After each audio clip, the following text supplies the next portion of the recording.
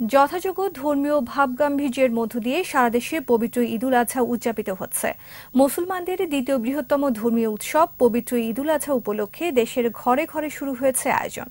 সকাল থেকে দল বেঁধে ঈদের জামাতে শামিল হয়েছেন মুসলমান পুরুষ, সুবিধার সাপেক্ষে অনেক জামাতে নারীরাও। নামাজ আদায় শেষে পরিচিত অপরিচিত স্বজন ছোট বড় নির্বিশেষে সবাই করছেন কোলাকুলি। এরপর প্রতিপালকের কাছে নিজের প্রিয় বস্তু উৎসর্গ করার নিয়তে সামর্থ্যবানরা পশু কোরবানি করেন। পবিত্র ঈদুল আজহা উপলক্ষে দেশবাসীকে ঈদের শুভেচ্ছা জানিয়েছেন রাষ্ট্রপতি মোহাম্মদ আব্দুল হামিদ ও প্রধানমন্ত্রী শেখ হাসিনা।